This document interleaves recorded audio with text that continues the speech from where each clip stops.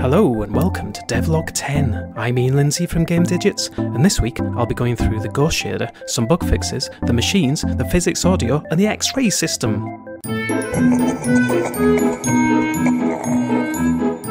So the Ghost shader was written in high-level shader language, and it works by taking the normal of the object and comparing it to the current view angle. This is called rim lighting, and I added various tweakable parameters including a colour. This can be used to show where objects can be placed, but also on this.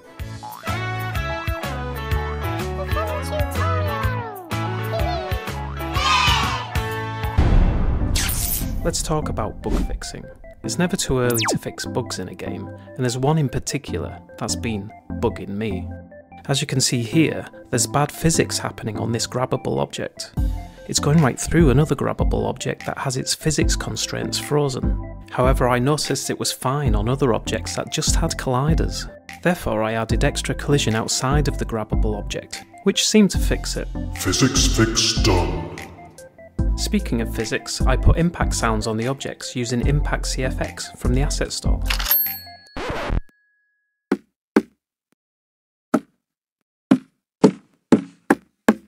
It took a while to set up, but it seems to be working alright. I just hope it doesn't. Thankfully it hasn't yet, so I moved on to the machine screens. These little screens that show the player what the machine is doing and displays little messages to give a bit more feedback. Great stuff. I don't know about you, but I think it's time for some modelling. At lightning speed! Lamp done.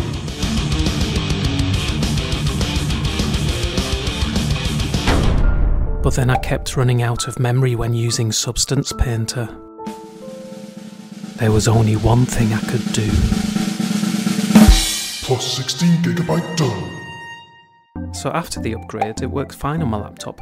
Yeah, I'm using a laptop to make a VR game. Why not? Let's get modelling. At lightning speed! Monitor done. Filing cabinets done. Another thing I did this week was to set up the X-ray system I made previously.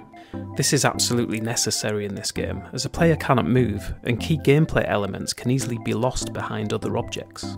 This works by having trigger boxes in the scene, and when an object enters them, a special shader is applied, which reverses the Z test and shows a specific colour instead.